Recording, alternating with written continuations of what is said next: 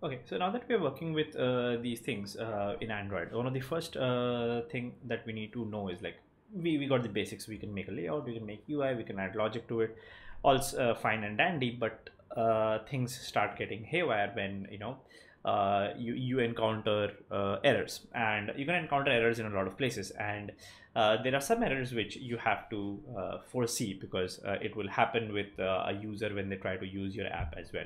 So let me give you an example. For example, because when it's procedure driven programming, like you're doing with your command line apps, you write enter number one, and then you ask the user to input, and then you like enter number two, and then you ask the user to input. In those kind of cases, what's essentially happening is like your program drives what the user is doing, but here the user is driving the program. They click on the button at any point they wish to. They might not have entered the values into variable 1 and 2 before they click on add. So for example, if I click on here right now, it crashes my app, right? So this kind of an app crash, how do I prevent that, and how do I even know that an app crash has happened, and what can we do with it? So let's try to find out. So I'll just open my app again, and here open something called logcat. So logcat is where you get all your logs from your project. So open your app, and there's some logs here. Let's clean these logs that have been generated till now. We'll watch for logs when we click on add. So when we click on add, it crashes and we get an error here. So the error is that number format exception for input string empty. Okay, and exactly where has it happened? It has happened on this line, which is blue highlighted. So when you're doing UI based programming and when you're doing development, okay, when you graduate from just basic coding and data structures, algorithms, and upgrade yourself from a coder or a programmer to a software developer, what's really important is that you understand that 80-90% of your time is going to be spent on finding out bugs and debugging them, rather than writing lots of new code. So software development is not about writing lots of code. It's about knowing when things go wrong and fixing them.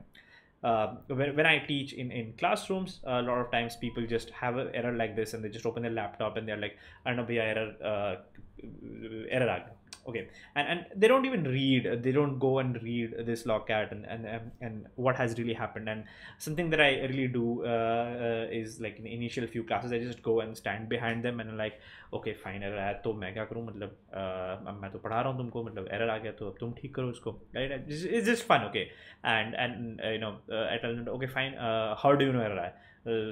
Because my app is not working. I'm like, fine, so app is not working. So even if you give your grandfather or your grandmother who does not know programming to and a mobile and app, and they try to run it and it does not work, they will also say it's not working. What's the difference between you and your grandfather or grandmother who has never worked with computers, if both of you are saying the same thing, that app nahi chal raha? So you need to go and read the error. So open your logcat and see what it shows.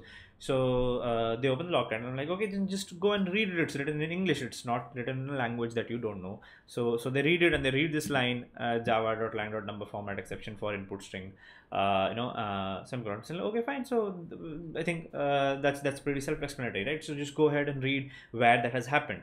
So at this line, which has happened because of this line, which has happened because of this line. So this is called a stack trace. It's like a root cause analysis, like which thing has happened because of which thing, etc., etc. So wherever you find a line which is inside your code, so this line number 13. So it's happening here in line number 13 because we are doing et var1 dot text dot toString dot toInt, and this fails. ToInteger will fail here because we can't convert an empty string to an integer. Now, before somebody has typed anything here, these two are basically empty strings. Okay, so what can we do about that? So it's pretty simple. There are two things that you can do. Either you can tell the user to input some data in the items, or you can consider that the default value is 0.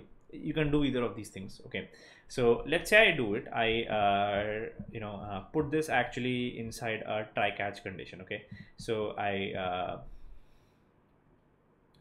do this as, or I can simply do var1 equal to try this catch, and I can catch for number format exception, and if there is a number format exception, I do 0 here. Okay, so var1 is 0 if I get a number format exception.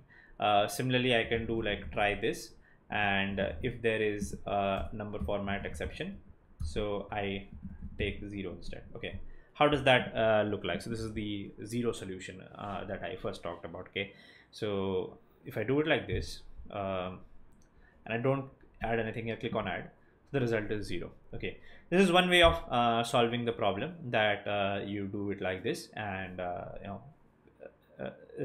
that's one way of working things out. I'll just reformat like this so it will show up nicely. So var1 equal to try, I will try to get this value. If I don't, I'm not able to get it, then I catch this exception. If I catch this exception, then I return 0 instead. So var1 becomes 0. Okay, this is a way of writing try catch statements. A little different from how you write it in Java. I think slightly different. Mostly you write it like this. You generally would do a try, and then inside here you will write var1 equal to this L, and inside catch you do var1 equal to 0. Here you can put the assignment operation outside, and you can write the entire try catch together like this. Anyway, that's just a syntactical part, and you write code like this, you will learn how that's written. Okay, so that's one way of doing it. The other way of doing it is showing a dialog which says you have to enter numbers. So how do we do that one instead?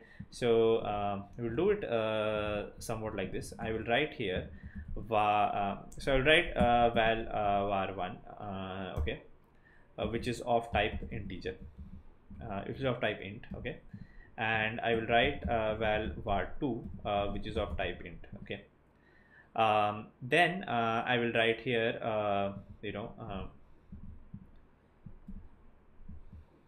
var1 equal to this. Okay, and then here I will write var2 equal to this. Okay, so what I will do is I will try to do this 2 steps. Okay, so I'll try var1 equal to this and try var2 equal to this, and if I catch a number format exception here in either of these cases, I can do is I can show an alert dialog or something like that. Now when you write code like this, you will not actually be able to compile it because of an error here. It says that variable var1 must be initialized. So if it follows the try path, then I actually get some value.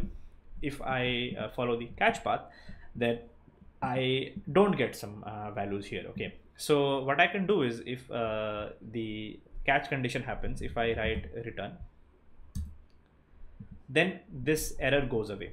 Why does this error go away? Because it's a very smart feature in the Kotlin compiler. It can see that if var1 gets initialized and var2 gets initialized, in that case only these parts of the code are executed. Otherwise we basically end up returning. Okay, but before return we have to tell the user something. We will do is we will create a dialog.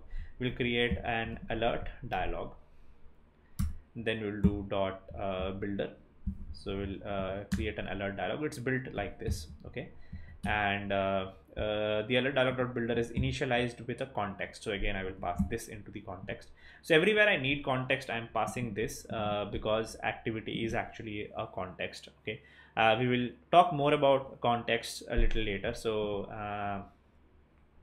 if you look at main activity, it extends from app compat activity, okay, which extends from fragment activity, which extends from component activity, which extends from activity, which extends from context theme wrapper, which extends from context wrapper, which extends from context. So if you follow the inheritance up and up and up and up and up, you will find out that yes, activity is basically inheriting from context. So wherever we want context, we can pass our activity object there, and it will work as a context. So we can pass this here. Okay, that's all that we need to know about context at this level. Okay, there are a bunch of things inside Android which need a context to work, and we can pass our activity inside that context for it to make it work. So I'll make an alert dialog, and I will set title as invalid operation, and I will set a message which says that please enter both numbers to calculate, and I will set a positive button which says okay. Okay, I will create a on click listener here, I think. Okay, so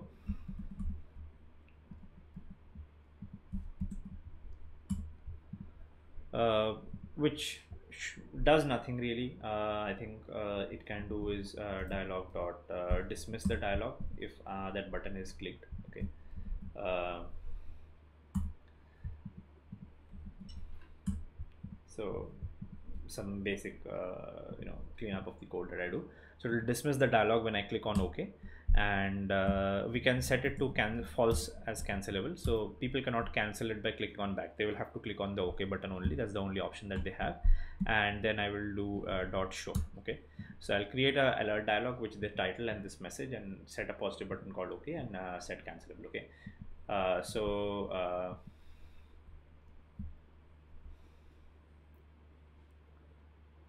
let's do this and see what happens. So if I click on add without entering something, this dialog comes up which says invalid operation.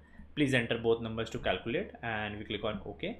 And now I have the option to now enter some numbers here, and if the values exist here, so now the result would get shown. Okay, so this is very important that when we are working with software development projects and you have graduated from writing basic command line programs, you understand how to deal with errors, because it's part of writing a program. Errors are not something, it's not an afterthought. Okay, this is very important that a lot of people when they are working on the basics of software development, they fail to understand this, that errors are, it's not like, I write the ideal case of my software and errors, later on whatever errors will come, I will try to figure out what they're part of it. So actually handling for inadvertent circumstances and handling for unknown situations is part of writing software, because there would be some people who would not enter something here and click on add button. That's not abnormal, that's not exceptional, that's normal. Some people would always do that. Like there would be some 5% people who are going to do that. Okay, maybe those people are stupid, but that's not the point here. The point is that you have to handle the case where some people will click on the add button before they have written something. So you need to do something about those people, and you have to handle that error. So either you can silently take the values of 0. That's generally called a passive way of handling errors. This is called active way of handling errors, is that you tell the user that, hey buddy, wait, that's not how it works, you have to enter the numbers. Okay, cool. So I think that gives you a good idea of how to handle errors. I think you can implement strategies like this in other apps that you make as you work, and we will make some more apps and we will see more of such strategies of handling errors ourselves as well.